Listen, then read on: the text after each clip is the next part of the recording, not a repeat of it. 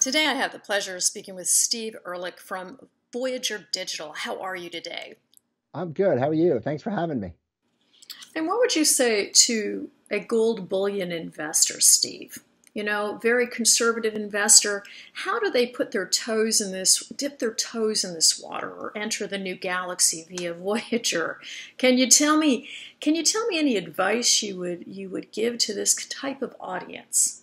You know, I heard someone speak the other day, and they were talking to a pretty wide group of consumers, whether they were bullion holders, high net worth, or regular, just average wealth persons. And they said, look, I said, if you had money in certain funds, and you just put 1% of that into Bitcoin at the beginning of the year, you would have been up an extra 2 or 3% on your money. If that Bitcoin would have went to zero, you would have been down like 0.2%. So what I recommend to even the gold bullion guys, the ones that have been holding that, is like Bitcoin is the digital gold. So take a small percent. I'm not saying liquidate your entire gold bullion, but take 1 to 5%, put it in Bitcoin, get comfortable with it, get comfortable opening an account with us, which you can do in 3 minutes or less. Open the account, fund it, buy some, see your interest come, get more comfortable, then keep adding to that. And really where it makes sense is to keep, adding periodically on a dollar cost averaging basis, and you could keep growing your, that asset fairly well. That's the game. That's what we keep imploring on people. Take 1 to 5% and put it in, get comfortable, and then you'll start expanding from there. Well, you were also mentioning just before we started this interview the having a great team and collaboration and relationships, and we of course in Toronto are all impressed to see the deal that you made with Tracy McGrady. So if you wouldn't mind talking a little bit about that, we would all be all ears. Yeah, Tracy's. I think he started his first 3 or 4 years of his career as a Raptor. So unfortunately, I think he moved on from there. But we got in touch with Tracy. One of Tracy's big missions in life right now is to bring financial education to ball players, to athletes, to younger people. And we felt it was a great fit for us, because when we try to find people that we're going to work with, we want to make sure the core of why they want to work with us is about financial education. We want to make sure that they understand about crypto, a little bit about the financial system, but bring financial education so people understand, when I invest into Bitcoin or a USDC coin, I'm getting interest, I'm getting an asset that I believe will appreciate over time, and teaching them how to create wealth. And that's why it was so important to work with Tracy. That's his core business right now, is all about financial education. So we've got a couple others we're lining up to add to that. We've been approached by many professional athletes that are in the financial education advisory space, and they want to get involved too. They saw what happened with Tracy, and now they want to be part of what's the new revolution here. Well, I couldn't want to be more of that collaboration if I tried. We looked a few years ago, and we don't usually publicize this, Steve, but 5 years ago when we did analysis of our 10 million plus hits we were getting a month at InvestorIntel, we found out that 92% were all men.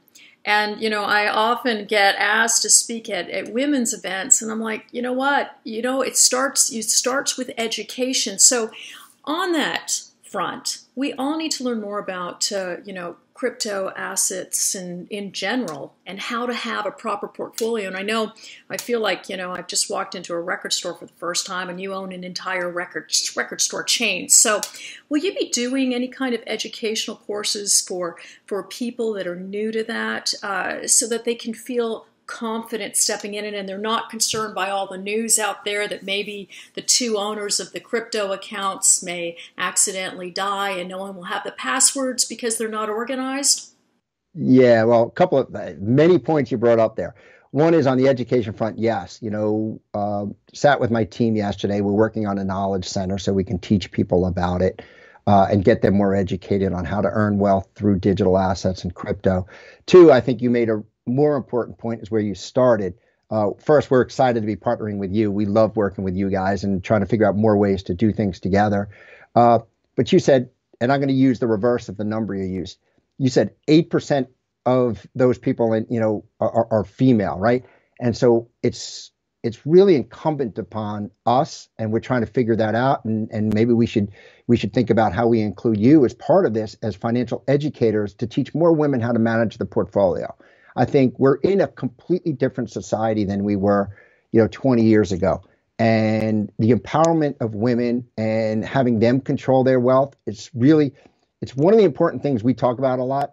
Some of our content writers, the lead content writer is female, and I push upon her, like, how do we start getting more female-oriented content, or just how do we educate more there? So those are all really important things that we need to do, because everybody deserves the same opportunities, whether you're male, female, green, black, yellow, orange. It doesn't really matter. Everybody deserves the same opportunities, and we're trying to equal that playing field and bring that to people. We're just trying to find the right ways to work with the right female partners to help bring that across. But that was, when you started there, I was like, that's probably one of the most important things we have to crack, in that only about 8% of the population has crypto that are female. So we've got to get that better. We've really got to work hard at that. And it's something you have to work hard at. And we're looking forward to that.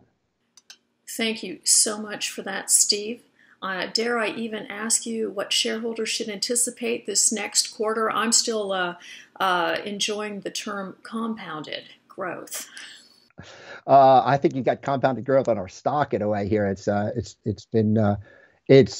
doing a lot of work, making sure people, working with folks like you, which again, we're super excited about getting what we do out, because we are unique. We're going to continue to do that over the quarter. Additionally, we have some new products coming over the next 6 months. We've announced that we're going to enter the Canadian market, and we'll probably do that by the end of February. Always active on the M&A front. We grew the business in the U.S. a bit by acquiring Circle, their accounts, their retail accounts from Circle. We've had a lot of interest from Canadian parties wanting to sell their accounts to us. So we're looking at different ways to do M&A. We're coming out with a debit card in the U.S. In calendar Q1 of next year. And from just a pure financial results, by the end of the month, we'll have our Q1 fiscal out. Q2 is looking really good. A lot of growth. Our assets are growing. This business is just starting to hit our trend. I try to say that digital assets and crypto is pretty much in the in the Canadian way. I'm a big hockey fan, so Ranger fan, unfortunately. But we're in like the first 10 minutes of the game. We got 50 more minutes to go in this game, and we're early stages, and we think we're just hitting our stride. When we announce, into Canada, when we actually get there, we announce an acquisition of a European entity.